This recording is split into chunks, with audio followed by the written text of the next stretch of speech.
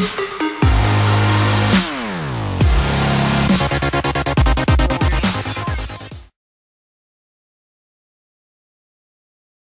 guys, it's Melvin7 here, and this is going to be my first game on the Xbox One on FIFA 14, so I'm just going to play the entire game and upload this. If you don't like it, let me know, that's fair enough. This is probably going to be a one-off anyway, unless I have a topic to talk about. Basically, I'm just doing this because it is a new generation of gaming, obviously, and it is a huge thing, so you know, I thought I might as well upload my first game. Knowing my luck, it'll be 8-0 loss, but you know, whatever the result is that's how it goes, I suppose. I'm playing an online single match, not doing any seasons or tournaments or anything yet.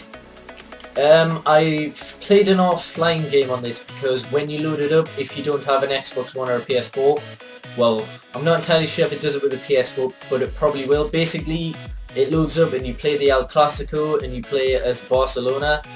I think it's just to, I don't know, I think it's to show off the stadiums and the like designs and stuff. And when you end the game, it shows you outside the stadium. I don't know if it just does that with the new cam or whether it does it with old consoles, stadiums. We'll see, I suppose. I don't know what his stadium is. Probably Anfield, because his what do you call it, team is Liverpool, well, his badge, and that's a nice England squad. Corker in form, Rooney, Heskey, haha, get in, I've never played anyone with Heskey on this. Strong, solid team, so this should be a good match. Yeah, one thing I noticed, I mean, look at that, look at how quick it got in to the game. Oh god, please don't lag. If it lags, then that's my internet, it's not the Xbox. I mean, I just love the graphics. I've been playing Rise before I played this, just because it just looked so good, and I'm 1-0 down already. Oh my god. Well, good start to Xbox One. But yeah, anyway, I was playing Rise, and the graphics are just unbelievable. The gameplay as well, it's brilliant, smooth, fluid, everything. The only thing I've done on FIFA 14 apart from the El Clasico match is the pack opening, which should be up by now. Probably got uploaded yesterday, which is today for me. I did it at the same day, the 22nd, which is the first day the Xbox Ones came out. I've played a couple of games of Ghosts, and one thing I'd note is the console, sorry, damn, I should have took the free kick. The controller, the slightest touch of LT will aim down and the slightest touch of RT will shoot, so you need to be careful. It also improves the speed of your shots, so if you are like really good at Ghosts or whatever, then you should find the speed very good. I didn't actually record that, and I lost the recording of Rise, like, because I was going to originally upload like the first mission of Rise or whatever. So I can redo it easily. Like, I enjoy the game so much, and it'll probably be better anyway because I know how to play it properly, and that was a shocking touch. So yeah, if you do want anything like that, like, let me know, because I'm willing to do playthroughs or whatever. Like, if you want FACECAM, I can do FACECAM. If you want LiveCom, I can do LiveCom. If you don't want any commentary at all, I can do that. That's even easier on my half. Yeah. So yeah, I'm willing to do that. I'll probably be getting another game in the next couple of days, because if you haven't seen my unboxing, I got Ghosts, I got Rise, obviously the FIFA with the Xbox One.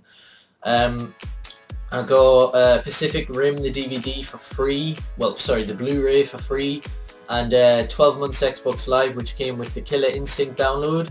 I've played Killer Instinct a little bit, and I don't know, I don't think it's really my type of thing.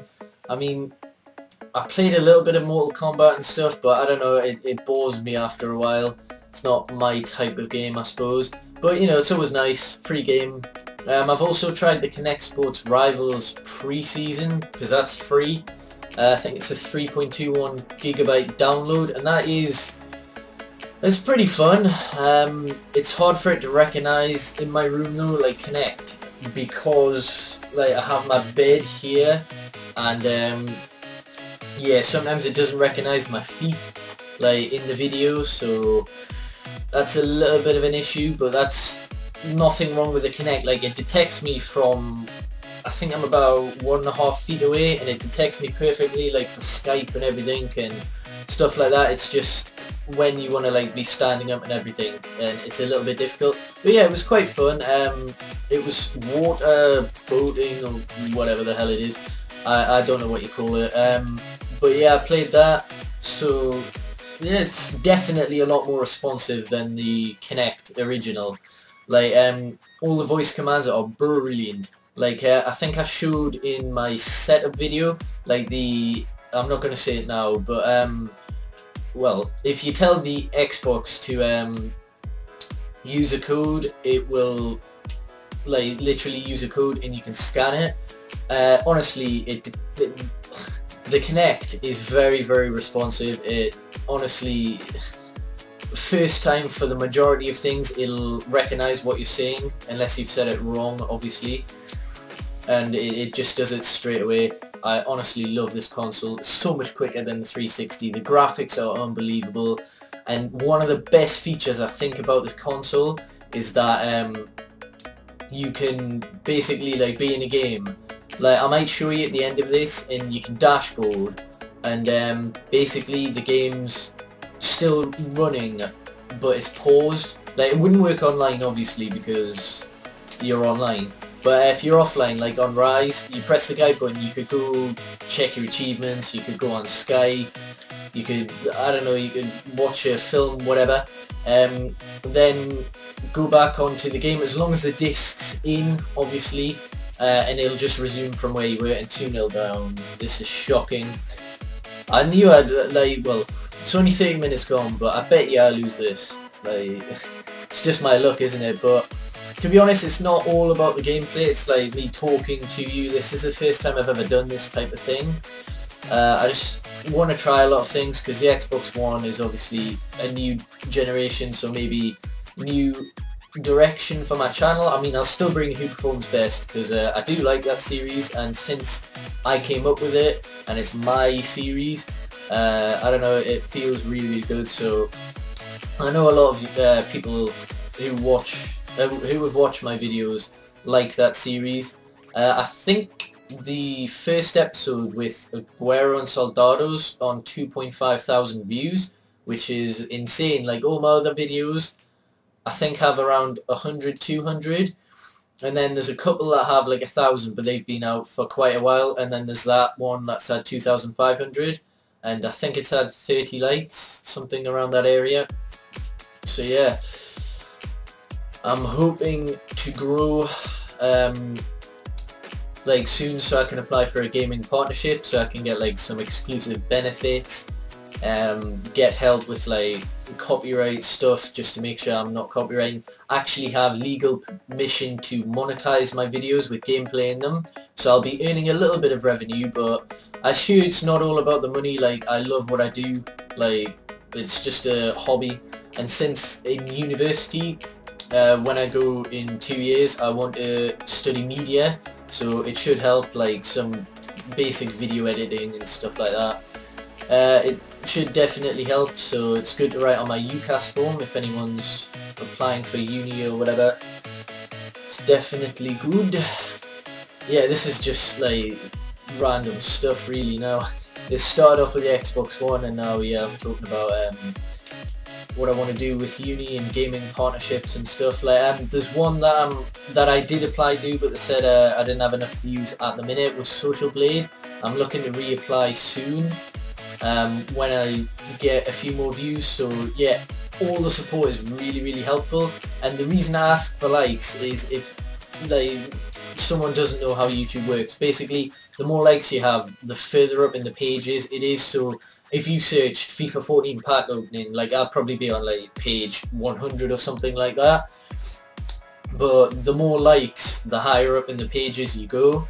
And some people do, like, I don't know, people who are watching this might have scrolled through a few pages. Like, I don't do that too often, but I have. So, you know, it really does help, like, any likes, any comments, because that also, like, what do you call it, gives me an idea of what you want from my channel. So yeah, anything, any support, and like, it's just great. Like, I lost my trail of thought there, but yeah, if you could also follow me on Twitter as well, that would be brilliant. Like, the links are in every single video's description, they're on my banner, and yeah, it's just so I can interact with you guys more, because like that's what all of the YouTubers do anyway, and I don't know, it'd just be a good experience, I think, talking to my subscribers and interacting with them, doing giveaways, wager matches, pink slips, whatever. That would be very, very good. So yeah, like, if you can follow, if you've got a Twitter account, then please do follow me. I think I've only got 25 followers, I think, and about 10 of them are like various companies or random ones, so you know, probably about 15 subs, 10 to 15 subs have subscribed. But when I hit 50 subscribers, I'll start wager matches. The only thing with that though is I don't think I'll be able to do it with 360. Like, I've still got FIFA and I've still got my 360 console, but everything transferred over, so I don't know, I'm gonna have to check that actually, if you can like cross over, because now I've moved to Xbox One. I don't know if I can get all my items back from Ultimate Team onto my 360.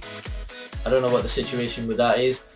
I'll find out and get back to you, I suppose. But yeah, like, if you've been like paying attention to the gameplay, like, you'll see the differences.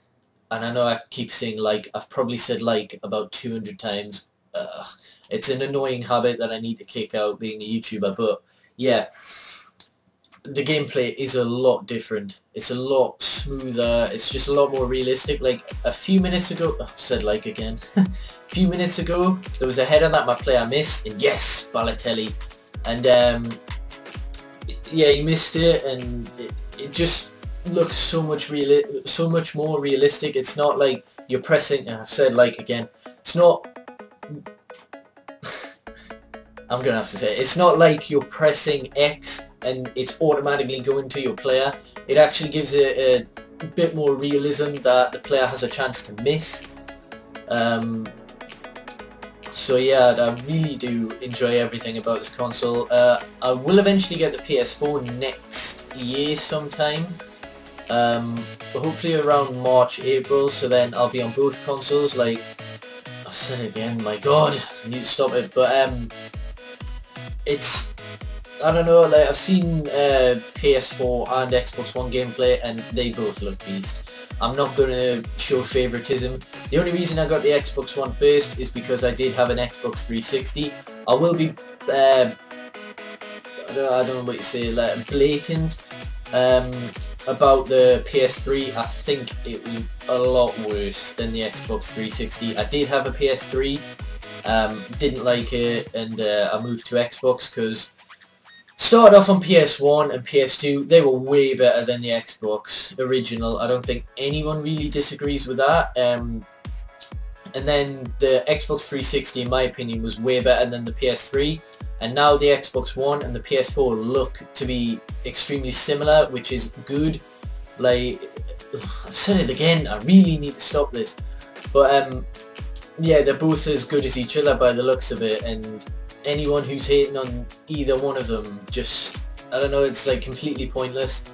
Unless you have a valid problem with your console that makes you change to the other one, then fair enough, you have reason to dislike the other one. But just saying, oh, it comes with the Kinect, oh, blah blah blah, or oh, it's too chunky, or the PS4 is like doesn't come with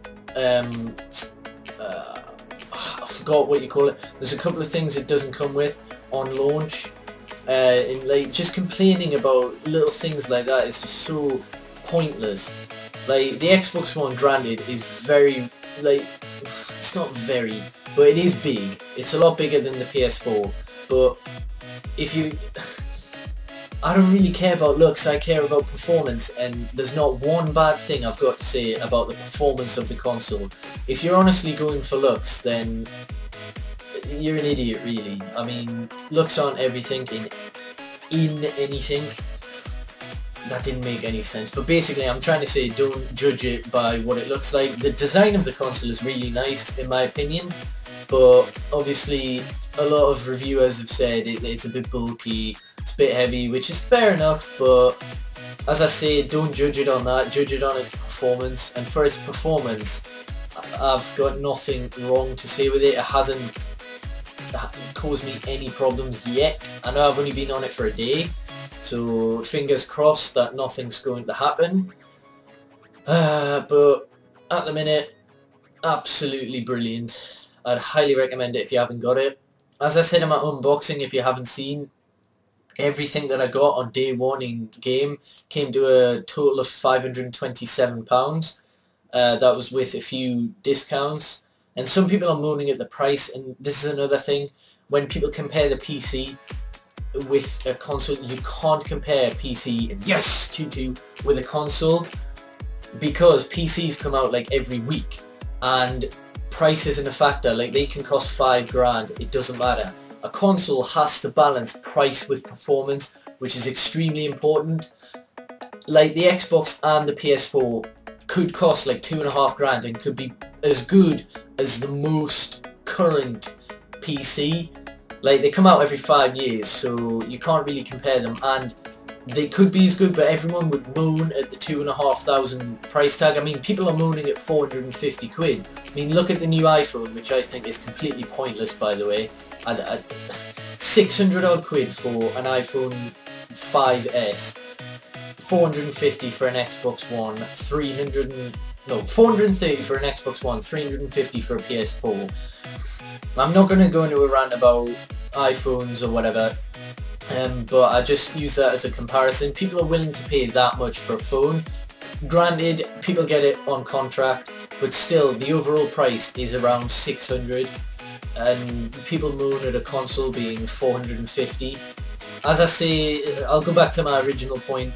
You can't compare a PC with a games console, because ultimately a PC will always perform better because there's new ones every week, and if you spend like £2.5 grand, obviously it's going to be better. It's just got a lot more functions than a games console is supposed to be. Ultimately, a games console is supposed to play games. PC browses the internet, downloads and installs various programs, records, does, you know what I mean? Like, it's designed for everything. A games console isn't. And this guy's decided to end it as a draw, so unfortunately that is the end. I would have hoped to go to extra time. So, a pretty good result actually. Like, it's better than what I thought. 8-0 loss. 2-2, I'll take that. It's a draw. Let's have a look at the shots. He had 14, 7 on target, 50-50 possession, which is pretty surprising. 8 shots for me, 6 on target, 2-2. And I'll quickly show you what I was on about the dashboard. So I've pressed the guide button. I should have done it in-game on an offline game, but I don't know, I'll just go on my games and apps. Yeah, just go back on the dashboard, then go back on FIFA 14, it resumes it, advance, and there you go. It's just, that's my favourite feature with this console. But anyway, this is the first time I've done anything like this, so let me know if you enjoy it, or if you don't want me to do it again. Let me know about all the gameplays and stuff, like Rise, Ghosts, any other gameplays. I'm willing to do them. I really do like this Xbox One. So yeah, please do like this video if you have enjoyed. Subscribe for daily FIFA 14 next gen content and possibly other content. And yeah, peace.